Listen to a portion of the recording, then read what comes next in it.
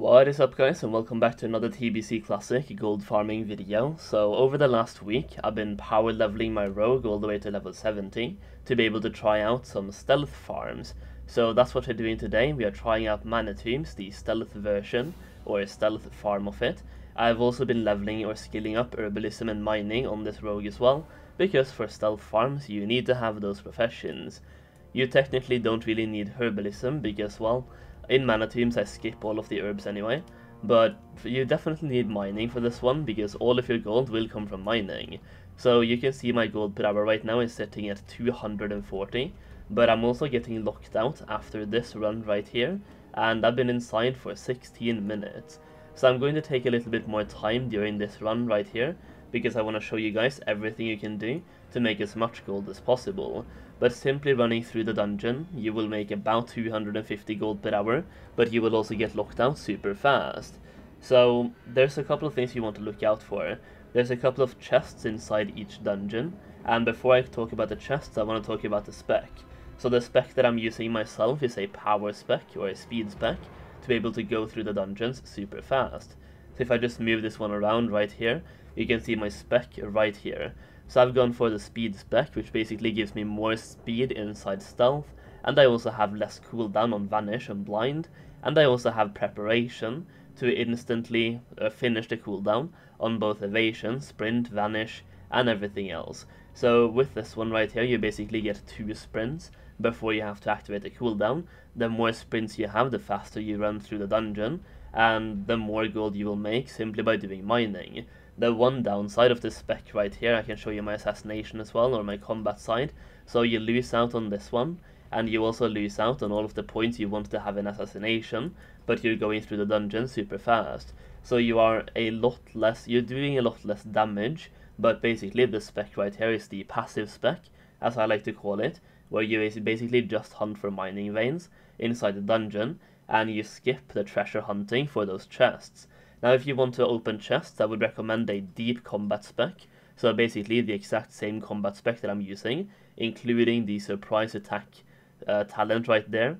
Then go into assassination, go for malice, go for some extra stuff, get yourself to lethality, and that's basically the entire spec you need. So definitely get both malice and lethality, and also just go for some extra stuff as well inside here. Maybe remorseless attacks if you want that one. Basically just Google the best spec possible for assassination, like the raiding spec and stuff like that, to deal the most damage possible if you want to go for the chests. And I'll show you why right now as we move through the dungeon. So the gold per hour has been going down now because I have been talking a bit, but it's important to know that there's 2 different specs based on how you want to do the dungeon. So the way I'm doing it myself, I get locked out super fast, but I just use it as a quick daily login to farm some gold. So for example, this pack right here, you have a chest. Usually I would skip this one no matter what, but if you have the perfect, the other spec, the one that I don't have, you can basically sap one of these, then kill the other 2 by using Blade Flurry, popping every single cooldown, and killing off the other 2, and then just finishing off the last mob afterwards. So when there's a pack of 3, that is when you need to have that high damage output spec. So if you want to go for chests and it's locked behind 3 mobs like this, you need to have the high damage spec or absolute insane gear.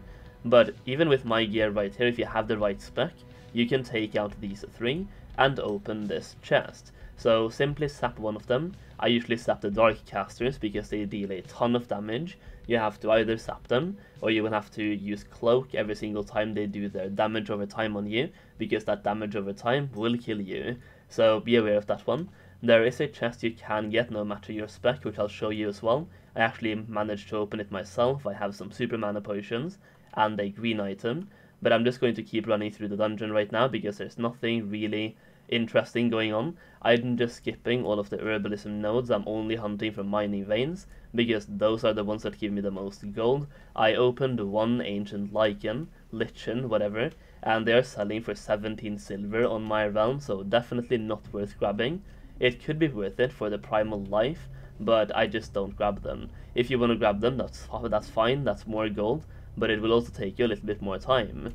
So these next 2 rooms right here is when you will most likely get all of your mining veins inside, because, well, they can spawn on every single side of this room. So all the way up there, it can spawn one in the back, which is a free mining vein. Over here as well, it can spawn one. And when it comes to the chest that you can open, regardless of your spec, it's going to spawn right here. Inside every single Mana Tombs run, you will have 2 chest spawns. One of them could be right here. It's not right now, but it could be. And here there's only 2 mobs guarding it, so just sap the Darkcaster right there, sap that one, pop all of your cooldowns on the Sorcerer, sit down, eat, get full health, then kill the Darkcaster, and then just open the chest. Super simple. So you can see right now we're just going to go through everything, go all the way through these mobs right here, and here we have the next mining vein. This is a kind of awkward one, but you want to try to obtain it if possible. So this one is going to be easier as a rogue than a druid, because, well, if you fail, you have the option to just vanish. It should be available though to get it. You just have to time the patrols correctly. You have to get this one away to not look at you, basically, which is once again where being a rogue is good, because you can just use a distraction to make him face all the way over there. So wait for him to patrol all the way to that side, then distract him. And like right now, I just tried to distract him, and I just couldn't get it. I used both of my vanishes. I used a vanish and a preparation. So in this case, you just move on, you just sprint through these guys, and you go to the last room. The last room is where you have a 50-50 of getting a mining vein, depending on where it spawns. Actually, it's a 33% chance that you don't get it, and 70% chance or 66% chance that you do get it. So over here, there's 3 different spawns. One of them is right here. This one is super simple to grab. Just let the mobs patrol away, grab the mining vein, then move on. You also have the one all the way up here, which is once again super simple. You just go and grab it. The only thing you have to be on the lookout for is the patrol of this guy right there. So keep that in mind. Just don't get aggro of him. So in this case, I'm just going to grab 2 of them. Actually, that's the last hit as well. Now, the last place where it can spawn is all the way over here. If it spawns all the way over here, you're simply just going to leave it. You could maybe pixel perfect it to be able to grab it, but in my experience, I just leave this one if it ever spawns, because even if I use distract on these mobs right here, the Spellbinder or the third gist is going to pull, so it's not worth it either way. So that is basically it for the farm, guys. It's a very good way of making some gold super fast. You do get locked out though fairly quickly, and I'm able to do 5 runs in less than 20 minutes. It's been 23 now because I just wanted to show you guys the entire run, show you where the possible spawns are, and basically there's 2 different specs. If you just want to do this fast, like knock out 5 resets, only for the mining veins, then the spec that I'm using myself makes you move super fast throughout the dungeon. So use camouflage, use all the way down to preparation to be able to have 2 sprints, and that way you can bang out 5 resets in less than 17 minutes. But if you want to spend a little bit more time in here and open every single chest as well, I would definitely recommend a deep combat spec all the way down to surprise attacks, and then go for malice and lethality as well. Lethality, same thing. So just go for the best in slot, most damage output spec if you want to go for those chests. You can actually grab every single chest inside the dungeon as long as you have the right spec. It is you don't need any gear whatsoever, but obviously having gear helps. But the less gear you have, just make sure you bring food, and also bring some bandages if you have first aid as well. I don't have first aid, so it's definitely doable without first aid, but the more stuff you have to help you, the more easy it will be.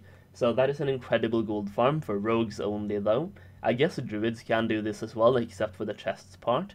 I guess if you're guardian, you can do the chests as well, but I would say it's mostly a rogue farm. The way I'm doing it though can be done by a druid. You just have to be a little bit more careful where you're stealthing and stuff like that, but it's a rogue and druid farm. Mining farm, no competition.